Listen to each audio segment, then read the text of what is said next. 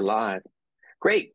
Well, so one way to combat the interest rate objection is a buy down. And so to help better answer this question, none other than Wendy Russell will be able to kind of take us down the rabbit hole and explain the details of how it benefits both buyer and seller. And obviously, thanks again, Wendy, for joining us to help kind of explain the mechanics of this. So with that, I will let you kind of dive in and help us with this process. Sure. It seems to be the topic of all people's conversation these days, right? Interest rates and how we can help that buyer and seller combat what's going on in our interest rate environment. The good news is people think it's a temporary thing. So we just need to find that bridge gap between the two to satisfy both buyers and sellers. So one of the big plays of the day in terms of helping people with these rates and getting their payment down low is doing something called a temporary buy down,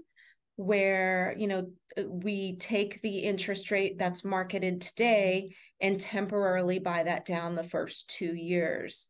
That helps the buyer, obviously keeping their payments down low, and depending on the sales price, that can be pretty significant.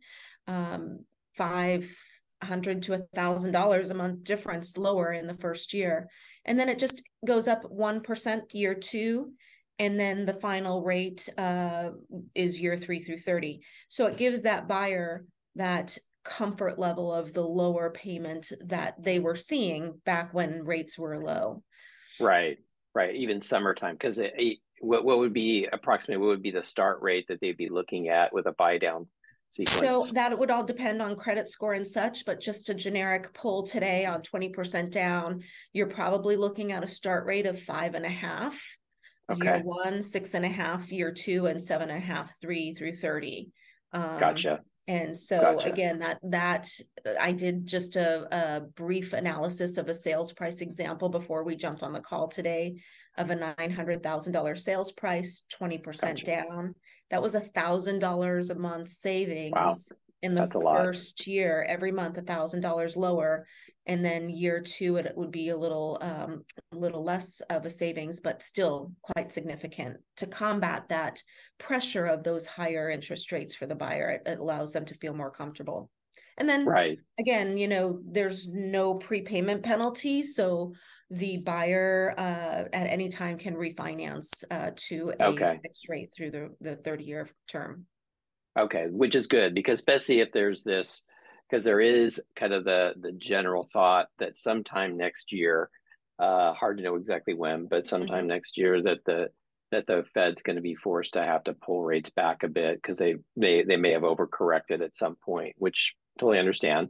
So that can work well. And then the other side of it, so it drops the payment to the buyer by $1,000 a month, which probably is well over 100,000 in terms of a mortgage number, right? Which is huge. Well over 100,000. It's huge. Okay. Yeah. So in terms of what their buying power obviously is dramatically increased. So that's a benefit to them. And the seller doesn't obviously, from the standpoint of having adjust their price or not having to adjust it over 100,000. But what is the cost to them on, let's say, this example of a $900,000 property, buyer putting 20% down? Obviously, the payments are $1,000 less for the buyer. What does that translate in terms of a cost to seller? So based on that example I gave you, the 900,000 with 20% down, the cost to temporarily buy that interest rate down is approximately 17,000. So, which, relatively speaking, the reduction to sales price would have to be huge to yield that kind of savings in the mortgage payment. So technically speaking, it's actually a better situation to explore maybe the seller as an option rather than taking a reduction in his sales price, just giving this credit to the buyer so that they can have that payment relief. Right. Well, and then all of a sudden you've got now a buyer that's willing to step in as opposed to not step in and decide to just sit on the sidelines, right? Yeah, for sure. Everybody wants options. And, that's what's great about your business and my business is we evolve to help people achieve their homeownership goals, you know, and make them feel comfortable with the payment. It's one thing for me to qualify and you to sell them a house. It's another thing for them to feel comfortable making a payment. Great. Hey, well, there you have it. It's a great way for obviously buyer and seller to mutually benefit in a 2-1 buy down. And thanks again, Wendy. And if somebody needs to reach out to you, what's the best way to reach you? Sure. They can reach me at my direct line, which is 805-223-1411. As you know, on my cell phone 24/7. So anybody can call me anytime. All right. Be careful awesome. what I wish for, but yeah, right. love to educate your clients and let them know what the best choice is for them.